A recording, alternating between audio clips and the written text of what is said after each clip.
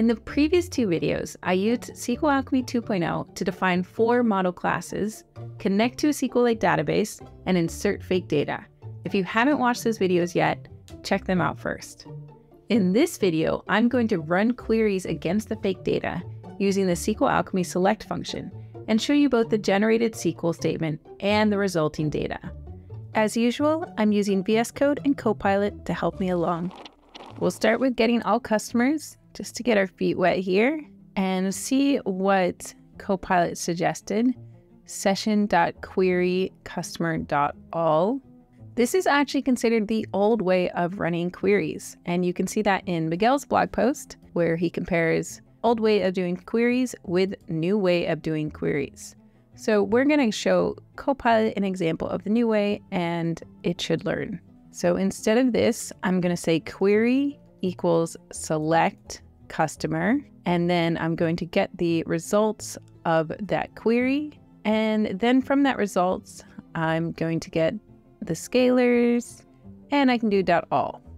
Okay, so let's break this down. Like first, we're using the select function, and we do need to import it because we don't have it yet. So let me import select, and here we go. Now we've got that select function. And so here we're just passing in that we're going to select the entire customer table. And then we pass this query object into session.execute, and that'll give us back results. And there's a lot of things we can turn those results into. The first thing I do is use this .scalars method. And I can do that because I'm selecting a single kind of object. I'm selecting customers. So by default, this is returning rows. But when I know I'm only selecting a single type of object, I can do .scalars. And now I'll get back a bunch of customer objects instead of row objects. And then I can do .all to turn that into a simple Python list. So this should end up giving back a Python list of customer objects. Let's see if that worked. We're just going to print out the results and execute this. Here we go.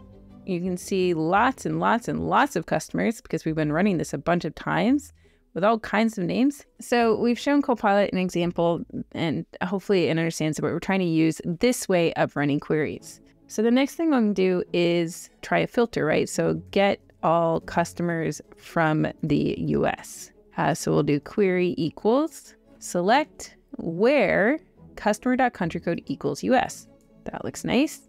And then once again, we're going to execute that and print the results and see the customers from the US. You can see there's actually not that many, and most of them are named customer 0 through 9. So that's cool. That means the rest of our customers are from all over the place. Now let's find out where they're from. So select a list of countries grouped by country code. Okay, I want to see all the countries represented. Okay, it wants to import func.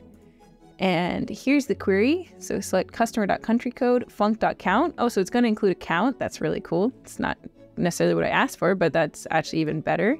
And then group by customer.country code. Cool, cool, cool, cool.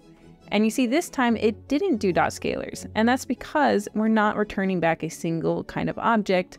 We're returning back a integer followed by another integer. So we can turn it into a Python list, but we can't call scalars on it.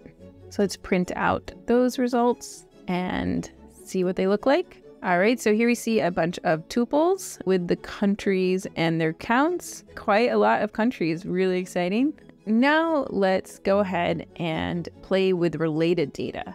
So let's start with one-to-one, right? So let's say select customer name with credit card number. That's a one-to-one relationship. So let's see what that looks like. So query customer.name, credit card number, and we're joining with credit card. That looks reasonable. And we're going to execute that and turn it into a list and then print the results. Okay, look at this. This looks like customer names with credit cards. Now let's try a one-to-many relationship. So I want to select customer name with their number of orders. How about that?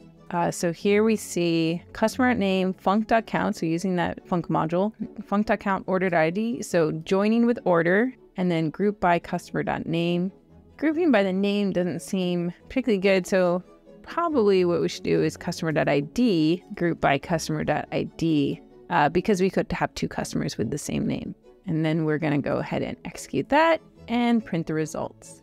So there we see lots of customer IDs with their number of orders. Cool. So here you can see an example of creating a bunch of SQL Alchemy 2.0 tables using the new declarative base class and using the map columns here so that we get good type checking. And then doing queries down here, after we set up all that nice fake data, doing queries using the select function and executing that on the session. And there's a lot going on in this dev container file. You're welcome to just take it from my public repo if you're hoping to set up a very similar environment in your VS Code. And there you go, a little taste of SQL Alchemy 2.0.